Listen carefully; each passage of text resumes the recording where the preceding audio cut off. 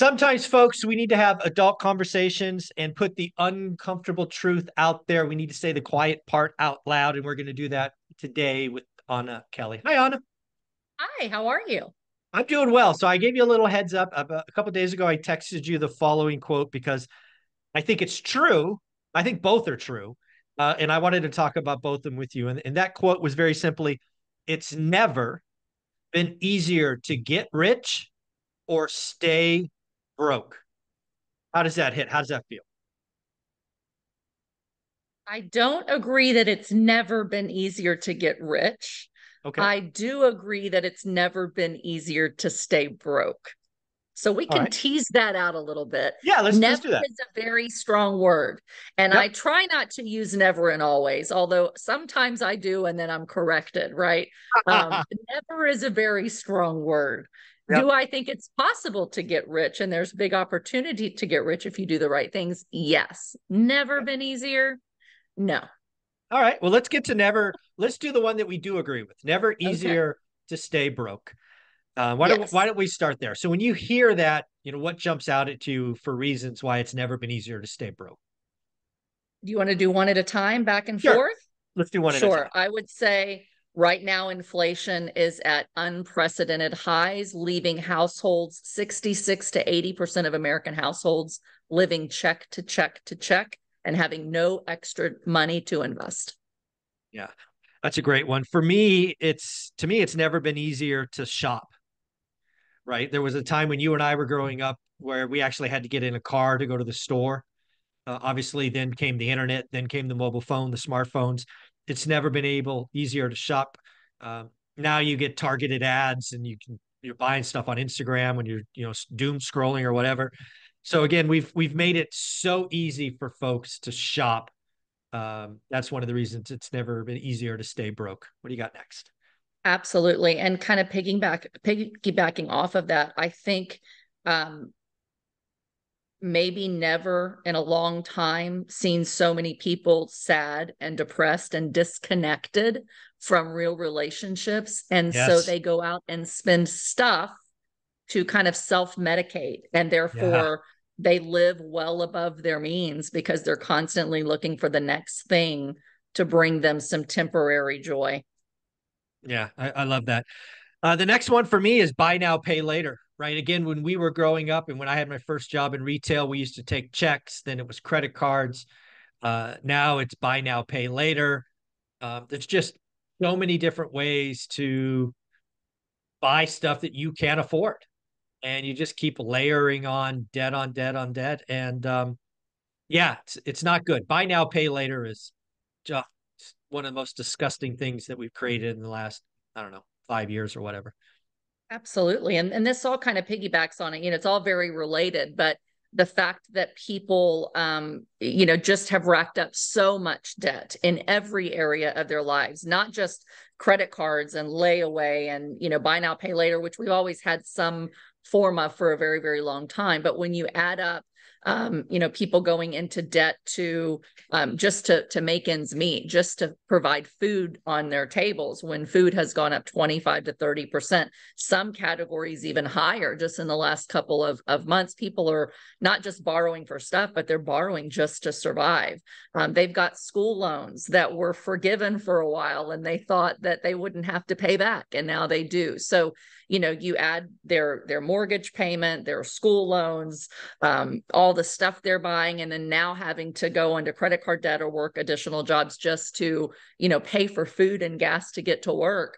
We're in a very debt heavy society. And when you're laden with debt and interest rates are going up, you just can't even pay off your debts, much less save anything to be able to get ahead and invest. Yeah, I'll do one more, then we can go to the other side where we actually disagree. I think it's very interesting to think about interest rates here. For the longest time, rates were zero, right? You got 0.01 in your savings or checking or whatever it was for a long time. Those are going up now, but interest rates on debt are going up more. Obviously, you talked about inflation right out of the gate.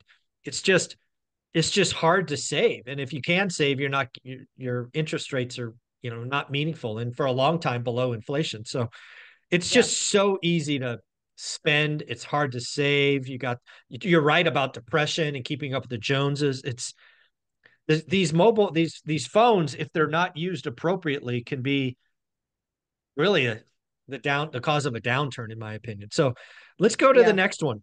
Never been easier to get rich. So we disagree on this one. That's Yeah. cool. Tell me about one thing that you when I say that, why you would disagree. Sure. And I'll first, just because this is on the top of my head, I don't want to forget it. I will say that savers have been punished for 15 years or Oh yeah, longer. or longer. So Yep. if you have money, you are being paid to just save it and not even have to do much if you don't want to take risk, the risks Mhm. that are out there today for investors. So from the standpoint of I can put money in a CD or a treasury or a money market account and make 4 to 5% pretty easily. From Mhm. that standpoint, it's easy to start making some money on your money if you have money. So I will give you that as a positive to your side, that it hasn't been easier to make money without doing much Mhm. in just in your savings account in a very, very long time. Mhm. On the negative side, I would say this. We've talked about a lot on this show.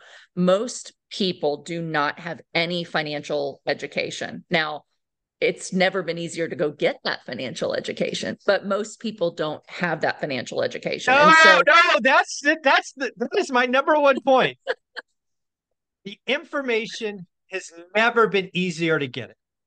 that's Now you true. have to do some filtering because there's lots of charlatans, but damn it, the information is when I was a teenager, I had to get on my bike and go to the library to try to find books. And there weren't many, right? I would try to find Right. biographies and all of that. Then came the internet. Now again, mobile phones, Yeah. YouTube. My Instagram feed is awesome. It's full of positive people Right. talking about what they're doing. Dude, it's never been easier to get the information. Yeah, that part I completely agree with. So I think we have a lot of agreement in there are still ways to make a lot of money, right? And there's still huge opportunity in this country to make a lot of money. I just don't like the word never. That's my Oh, thing. I love Because I love that word never because it's like never it's say like never again. No. no, I but I know where but you're coming but from. yes, there's so much information. At the same time, I think that information can also be negative and cost For people sure. to lose a ton of money because you have to be so careful who you follow. And I'm going to say this as a commercial real estate investor, and same thing. Look, you had cryptocurrency. All these people lost billions of Yeah. dollars, I think. Yep. Maybe it's hundreds of Sure. millions in FTX going Mhm. bad, right? Lots of people lost in syndications by new people that thought, they went to a seminar, they decided to Mhm. all invest together, they followed, what they were taught on the internet, and it didn't really work out in person, right? Because they didn't know what they didn't know. So you have to be very careful. It's For sure. easy to get that knowledge, but there's also a push for taking more risk than what people should take. So I Mm. think that people make really risky bets, assuming that the economy is always going to go better and don't know how to make money when the economy flounders or when there's more risk. So, because there is more risk today, and I see many people taking risks that they shouldn't, I think it's also never been easier to lose a bunch of money as it is to make a Oh, bunch of money, I if agree with that. even if you get some basic knowledge. So I think that's a cautionary tale that yes, Yeah. there's ways to make money, but understand risk. There is more risk today than I've ever seen in my Sure. investing career. That's just I, the reality. And that's again why I say not never. It's yeah, not no, I'm gonna never keep been pushing. easier. I'm gonna keep Yeah. pushing. Let me try Okay. again. We can So the disagree. next That's okay. no, of course it's okay. It's wonderful to disagree. I Yeah. learn when I have disagreement. Yeah, me too. The next one for me is again, I'm thinking about myself. When I was a teenager in the 80s, I had to sell my hours. That was the only way I could make money, right? When I graduated college, I had student debt. I wanted to pay it off. So I had two jobs. I had a full-time job working in tech, and then I had a job on the weekends and I think one evening a week. All of that money went to pay down my debt. So I had two jobs for a while. What I have uncovered over the last 5 years is completely surprise to me is this device has allowed me to do what I do all the time, read the financial news, share my story, to build a side hustle with no employees to over $1 million. It's never been easy to take your passion, find your tribe, and make crazy amounts of money. It's never been easier. Yeah. From that perspective, yes. And I think, when you look at, for the few that have the vision and the hope and the experience and something and the passion for that, you can make so much money on the internet by becoming known in ways that you couldn't before. So I will give you that. Now it used to be, who that would help you Right. get wealthy. Exactly. Now it's who knows you. And so if you can get on the internet and sell your stuff or sell your services, yes, people can and do become wealthy very, very quickly. They become rich very quickly, not necessarily wealthy. It may or may not last as algorithms change and things like Sure. that happen, but there is definitely opportunity to make money. I think of wealth, though, Michael, as something that is lasting, something Mm-hmm. that is substantial and that doesn't necessarily change with the waves of what's popular in society.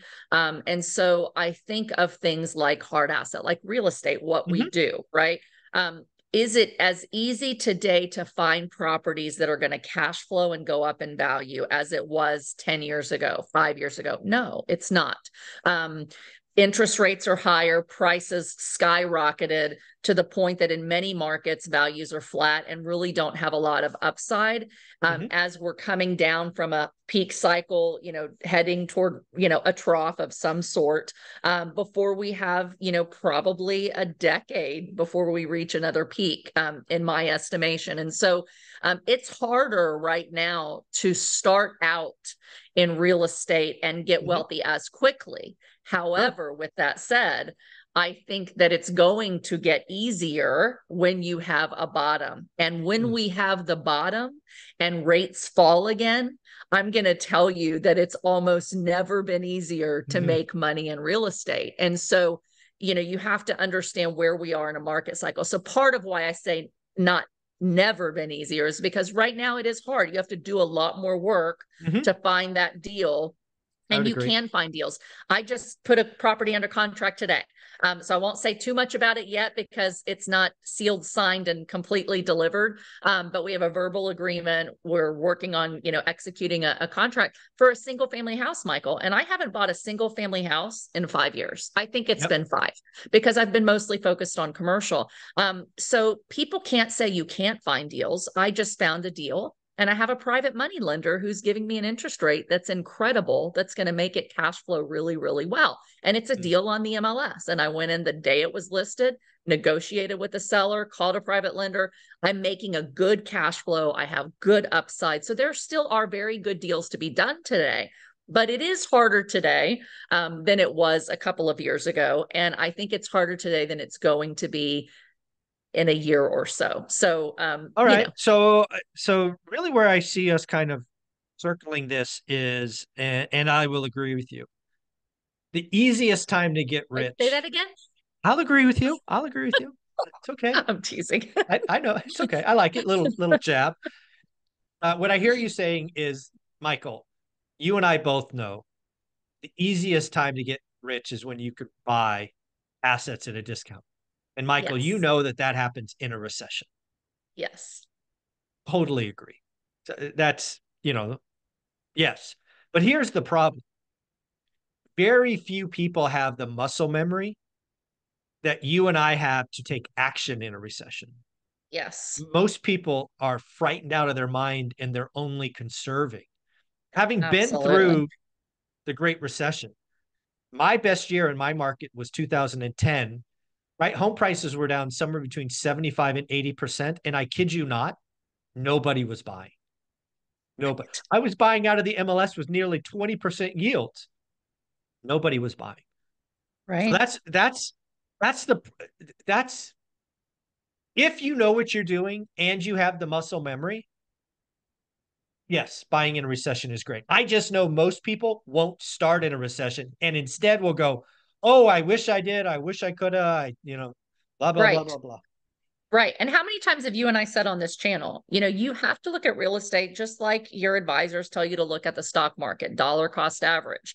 There are ways to make money and in any market. And so whether it's the best time to buy real estate or not doesn't really matter. It's always a good time to buy real estate, but how you buy that real estate is going to be different. And there's different times. So such as right now, lending is still fairly easy on residential real estate. It has tightened up a bit, but there's also a lot of private money on the sidelines waiting to Yeah. find places they can safely park their money. And so prices may be high, inventory may be low. There's certain markets where inventory is really ticking up. And so there's a huge opportunity for motivated sellers already.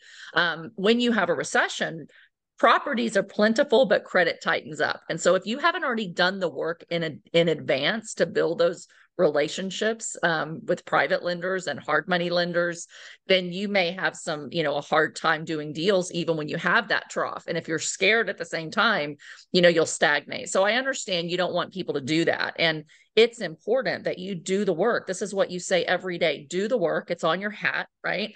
You look for deals every day. I'll just share a little story. Even this house that I'm looking at, I didn't look at any single families. I was like, I'm still looking for multis that are distressed because I see big opportunities there. I wasn't really looking at opportunities. I decided 2 weeks ago, I'm going to go buy a couple single family homes and diversify a little bit.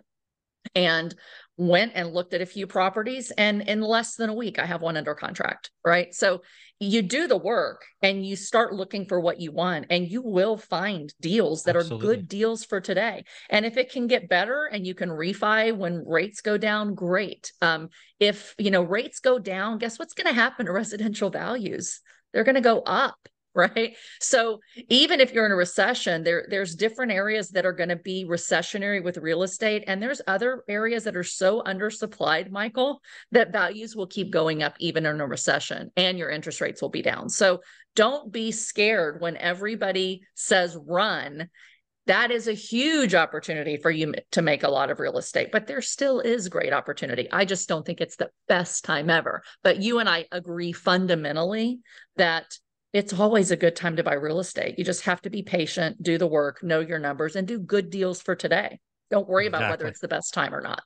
Oh, love all of that. Anna, you're amazing. Where can people find you? Thank you. You can find me here every week on your show and on my playlist on your channel, social media, Anna Kelly, Aria Mom, and for real estate coaching and consulting at AnnaKellyInvesting.com. Thank you so much.